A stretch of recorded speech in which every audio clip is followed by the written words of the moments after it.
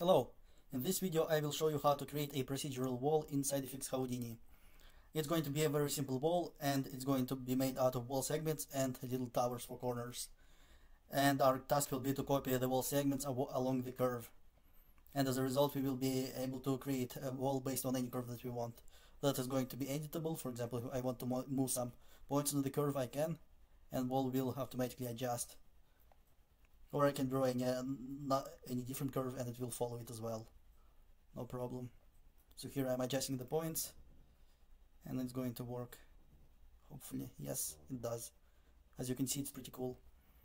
So let's go through the setup that I have to understand what's going on. Well, I begin with the point, with the curve, like this. And what I want is to copy and paste a little tower, a little wall segment that looks like this, and a little tower that looks like this. Just doing a copy node on the curve is not really going to work by default, because the normals for every point are not set up properly. For example, if I will turn off this node, as you can see, all of the wall segments will point in the same direction. We need the wall segments to point correctly. So if the wall is pointing to the right, they need to point to the right. If it points to the top, it needs to point to the top. So our first task will be to create normals. And we will do this with a very simple trick. Let's turn on normals. So what you do, well, first of all, I'm going to resample the curve. And that will allow us to set the segment length that will be matching with the width of the wall segment, so that every 0.25 units we would be creating a wall segment. Otherwise they would be too sparse. For example, if I turn this off or change the length of resampling, as you can see, that would be the kind of problem we would face if we would just draw the curve manually. So we set the length of resampling to a certain amount that matches the width of the wall segment, and it will copy them properly. Okay, so now the normal trick. Our goal is to point all of the normals along the curve. That way everything else will take care of itself automatically. To do that, we create a sort node and offset points by 1. So you change point sort to shift and set offset to 1, and then you create a point old node and then set normals to look as such: tx minus tx2, ty minus ty2, and tz minus tz2. What does this do? Well, if you look at the curve itself and look at the point numbers, if you disable the sort, as you can see, they are shifted by 1. So for example, this is 69 and this is 70, and if we will shift them, this will be 71, this will be 70. So all points are shifted ahead by 1. So imagine like a snake crawling along this curve, and it's crawling a little one little step forward. So all points are shifted forward a little bit.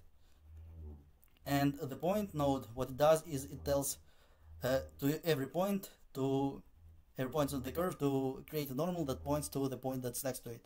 So for example, if a point used to be here and sort moved it over here one step ahead, then the point sort will tell it to, okay, this point you should create a normal that points towards this one, and this point will point towards this one, etc. And that will create normals. As you can see, it's difficult to see because they match with the curve, but this blue little line of a normal, it points along the curve now, and that takes care of the proper rotation of each object. Basically that would be enough to just copy wall segments along the curve. But what we also want to do is to create little towers at the corners of the curve. To do that, we can use a node with remove online points to delete all of the points that we have resampled and put in the middle of the segments, and that will leave us with only the corner points of the curve. These are the points where we want to copy our little towers, and here we will do that. So I will have a copy to points node, just like we have copied wall segments over here with just simple copy to points. Here copy to points will copy the towers like so. But the remaining problem is that if you copy towers and you copy wall segments will also be copied to these corner points over here. So if I show you this node, by default the segments will be copied to every point. So to avoid that, we want to delete the points that are on the corners, the points where we copied the towers. It's going to be very simple. So we again have our corner points. We are going to copy box to each of them so that the box contains this point, and then we will create a group. This node will create a group of points based on, you turn this, you enable this, and it's going to create group based on bounding objects. And the bounding object will come from here, and the bounding object will be these little boxes. So every point that contains that's contained inside of this box, any of these boxes, will be put in this group. And then we will simply use a delete node to delete every point in this group. That way we still have all the points on our segments for the wall segments, but the points on the corners will be deleted. Now we can plug this into copy to points, and we have wall segments on each of the segments except for the corners. And then finally we take this and we take the towers, and we are going to merge them. One second, let me check something. Yes. Okay, so we will merge them into one geometry, and for some reason it messed up normals for the copied geometry. I'm not sure why. I'm sure there is a smarter way to solve this problem, but I'm just going to use Faceit to recover the normals, to recalculate the normals automatically for me. So there you go. This is our wall. Once again, to take you through the whole setup, create a curve over here. Edit and transform will just make it a little bit larger, or allow me to edit the points as I want. Then I'm going to resample to make it match, to make the distance between each of the points on the curve match the width of the wall segment. Then I'm going to use this little sort and point trick to create normals to copy things onto. At this point, there are a few things that I need to do. First of all, this part of the network creates and copies towers.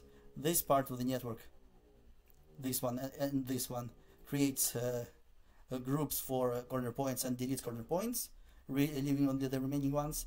And this part of the network copies the wall segments onto everything. And finally, we merge it all together. Very simple setup, not too fancy. I'm sure there are smarter ways to do this, or maybe not, who knows. But it works pretty great, and I'm very happy with the result. And now I can draw any curve, and it will automatically create walls for me, which is pretty great. And of course, you can replace the geometry of a wall and of a tower with literally anything that you want. Or if you want to add some variety or gates or whatever, you can use copy stacking, which you should probably learn in a different tutorial, to copy different kinds of segments onto each point, and it's still going to look great. It's still going to copy everything correctly. So there you go. I hope this tutorial was useful to you, and I'll see you in my future videos.